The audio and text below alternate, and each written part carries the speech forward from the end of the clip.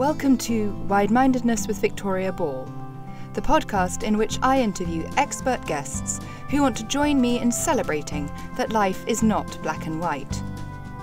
Our society is increasingly divided, and the us versus them mentality seems to dominate our conversations and relationships with others. I believe that life is much richer when we widen our minds to consider multiple opinions and perspectives. So challenge your assumptions and let's become truly wide-minded together.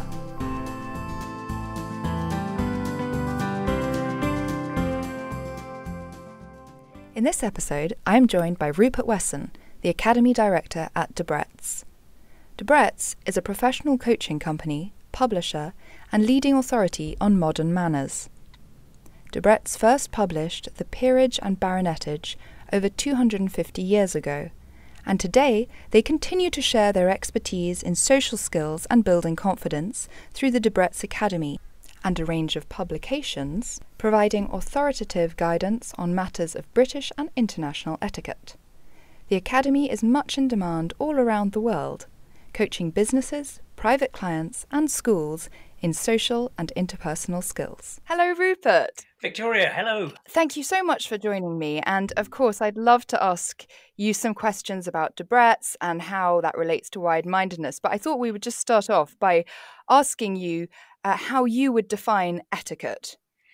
We have a very simple definition of etiquette, but actually simple isn't always super helpful. But broadly speaking, the simple definition of etiquette is it is nothing more than care and consideration for others.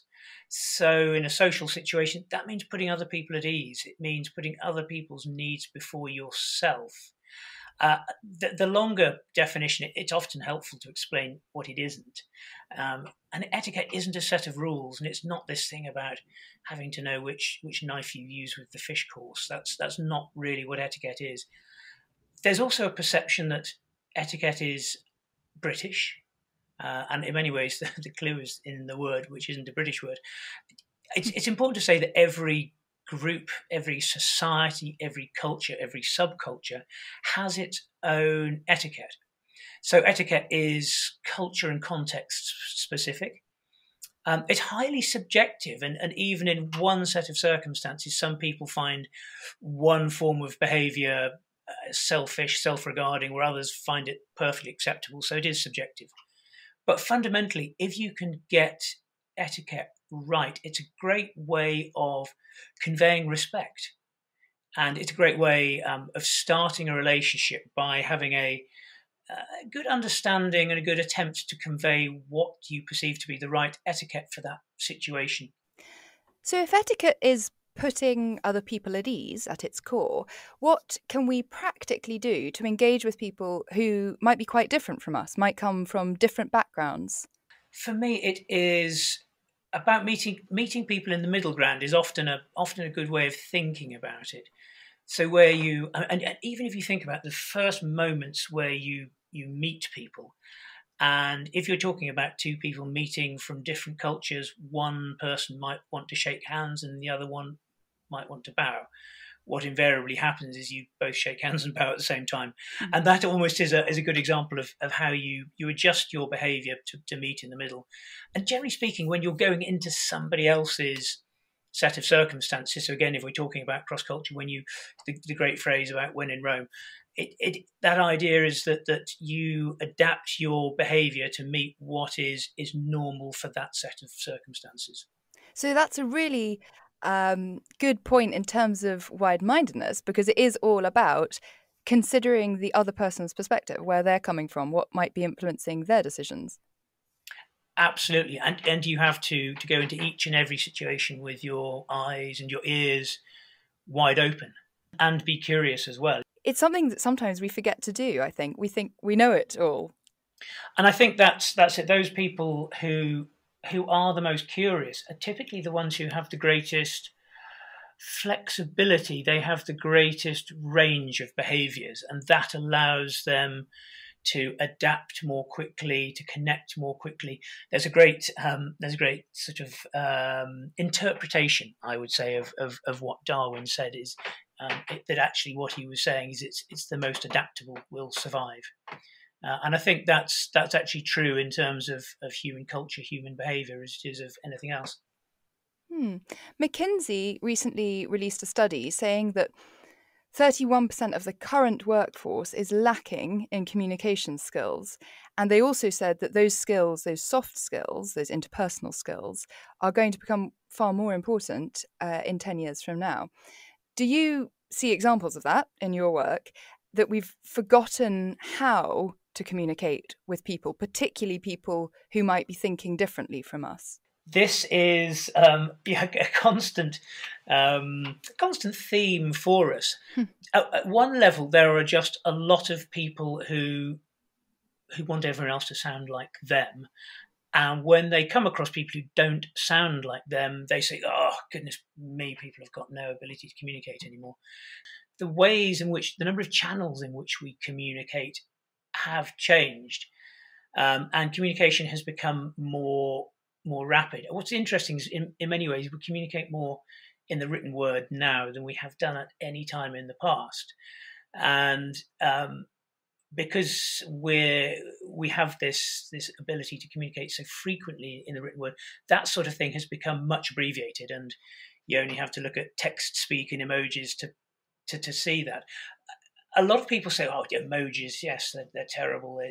Where do we go with this?" But actually, emojis are a great way of communicating, and emojis have become fundamentally very popular because they allow you to communicate an emotion with just one click.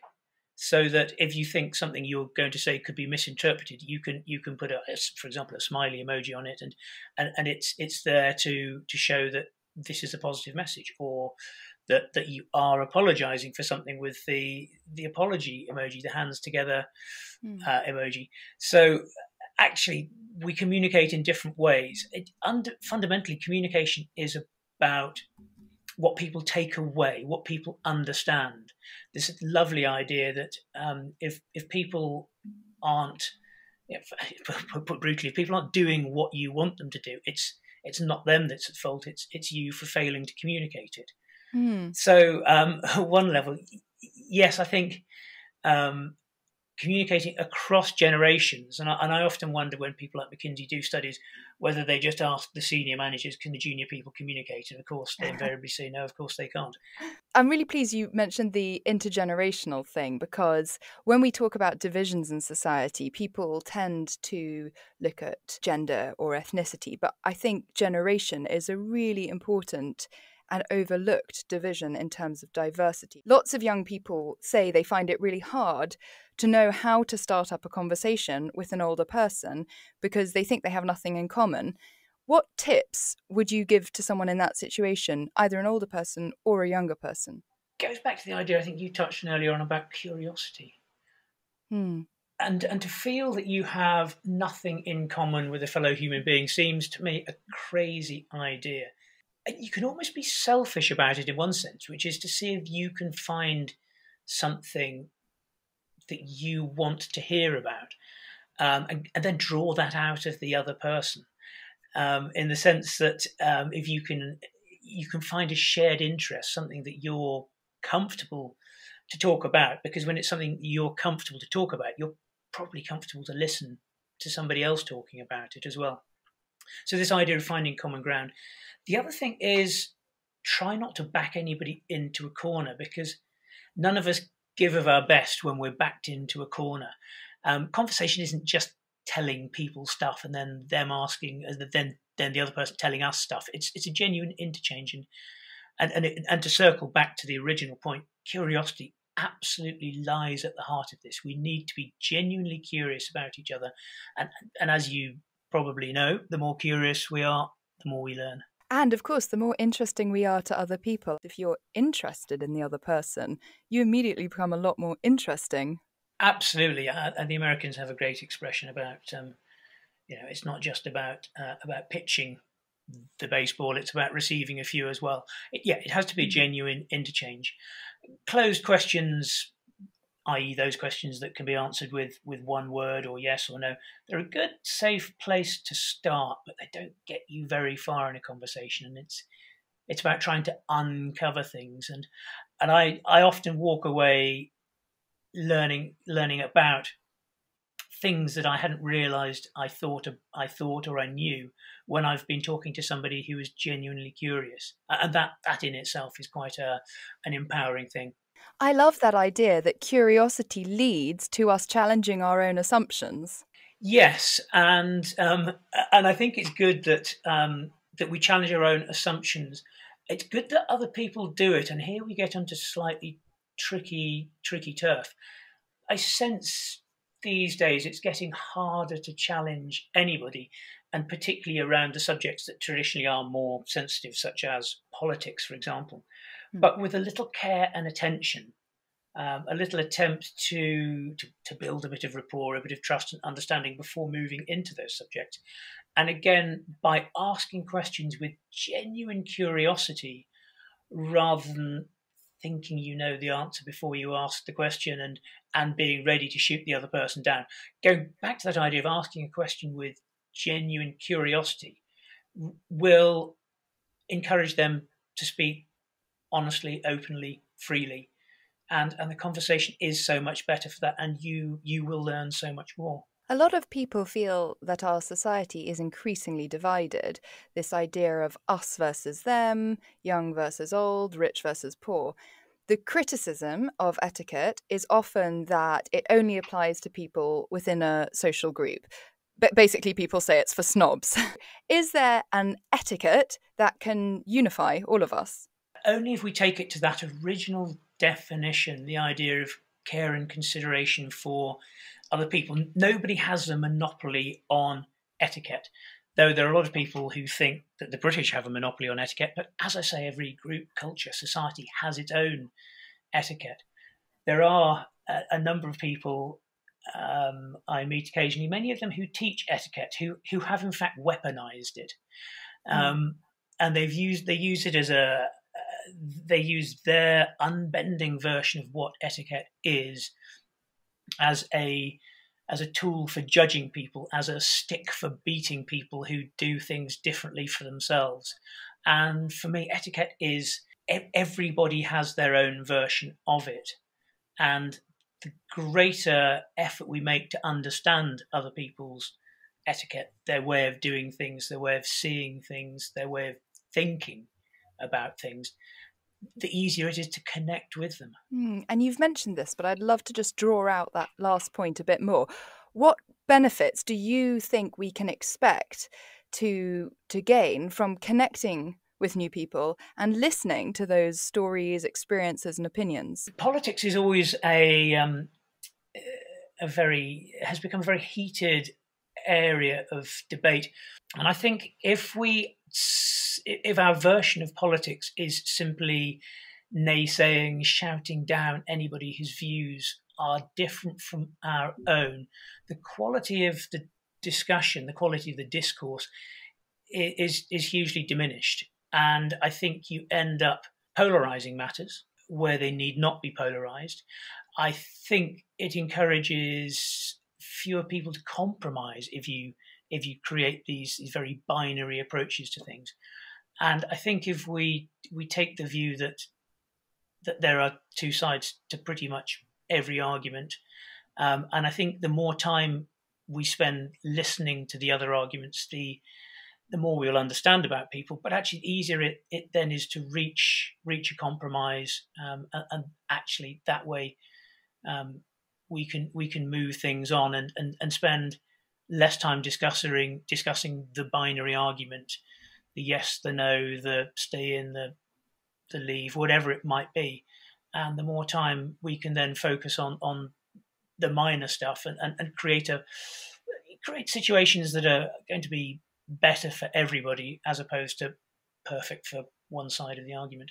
It's interesting that you reference stay in or leave there. I'm sure, although this is a topic that, has been very close to my heart for a long time, I suppose it's no coincidence that I'm launching this Widemindedness podcast after years of living through the Brexit polarisation, you mentioned that word, that has created big divisions in British society. It's worth noting that we're recording this during the coronavirus lockdown in 2020, and I can see that the incredibly divided society that Britain was even just a year ago has fundamentally changed in a matter of weeks. Is that something that you've noticed as well? It's interesting. I guess at the moment, we're spending more time listening to the media and less time talking face to face with a huge variety of people, the people we would bump into in our everyday life, the family, friends, colleagues. And so I think we're seeing things through a bit of a media filter now, or a stronger media filter than ever there was before. I hope you're right. You're more pessimistic than me. No, I am by nature an optimist. I think we will have to wait and see when things get back to something akin to normal, when restrictions are lifted, when we circulate a bit more. Let's see what has actually changed. Have you got any tips? I know you run training courses yourself. Have you got any tips for how we might become more wide-minded despite the fact that we are isolated in this unusual period? What could we do to make sure that our minds are staying curious, to make sure that we're still engaging with other perspectives, particularly when that media lens that you mention is so prevalent? I think it is important to understand that your response to the lockdown, your reality is likely to be very different from a lot of other people's. So people who live in the countryside have a very different reality to those who live in the town. I mean, even something as simple as those people who have a garden versus those people who have a flat without a garden. I think your quality of life is hugely different. Those people who live in a community where they know their neighbours and they can talk to them as they pass them, or even talk to them out of a window, those people will have a much better quality of life. And I think this period might be an opportunity for people to realise how lucky they are with where they have access to the things that I just mentioned there, this human contact, this outdoor space. I think it might also be an opportunity for people to realise how different people experience society. I think this has brought it into sharp relief. And actually, in that sense, a lot of the media coverage has been very good from that point of view, is that it is highlighting those people who are finding this period incredibly difficult. So I'm optimistic in that sense. What advice do we give? It is, of course, to think about other people rather than just yourself. It's to look out and try and put yourself into other people's shoes and understand what their reality is, and try and find a way of connecting people with people. As Brits, we're quite a dialed down race. We take a little while to get warmed up, and I think as we go out, whenever the restrictions are lifted in whatever form they're lifted, we don't have that opportunity to shake hands. So I think making eye contact, smiling with the people we meet in everyday life is going to be even more important than it is already. I think that's a great point. It is going to change how we physically interact, and it is going to put a greater emphasis on the things we can still do, because just because we can't physically touch people, it's going to be really important, and is important currently, that we don't. I personally don't like the phrase social distancing. I prefer the phrase physical distancing, because this isn't a period where we should shut ourselves off from the rest of the world. It's a period where we have to find novel ways of how we connect and communicate with others. Yes, and we're a hugely inventive society and a very inventive country, and people's responses have been phenomenal. And all of a sudden, I think it's fascinating how all of a sudden we're valuing things that we previously took for granted. And I mean, the health service is the most high profile example, but all of a sudden, people who are prepared to deliver things to your door, all of a sudden they become a real bonus for some of us, and frankly a lifesaver for other people. And the people who provided the service previously were almost invisible. And I think one of the positives is we will now look and value that perhaps more than we did previously. I agree. In that sense, I think our minds have been widened to the people that fill roles that make our lives possible. Finally, I would just like to ask you to sum up in a couple of lines why wide-mindedness is important for you. I ask this of all of my guests, and I was thrilled when we first connected about you coming on the podcast that it seemed to be something that really chimed with you. So in a couple of lines, why is wide-mindedness important for you, and what do you see as its major benefits? Answering that question simply from the point of view of the company I work for, Debrett's, where etiquette is fundamentally our it's almost the product that we sell. And I can make a very clear connection between the idea of etiquette and wide-mindedness.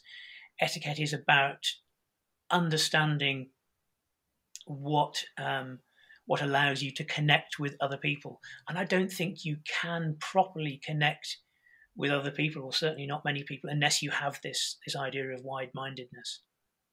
Rupert Wesson, what an absolute pleasure it has been. I'm thrilled you could join me on the Widemindedness podcast. Thank you so much. Thank you very much indeed. My pleasure. I really hope you enjoyed this episode of Widemindedness with Victoria Ball. Help others learn about it by rating, reviewing and subscribing. For more great wide-minded content, follow @Widemindedness Victoria Ball on Instagram, @Widemindedness on Twitter, and sign up to the monthly newsletter at victoria-ball.com.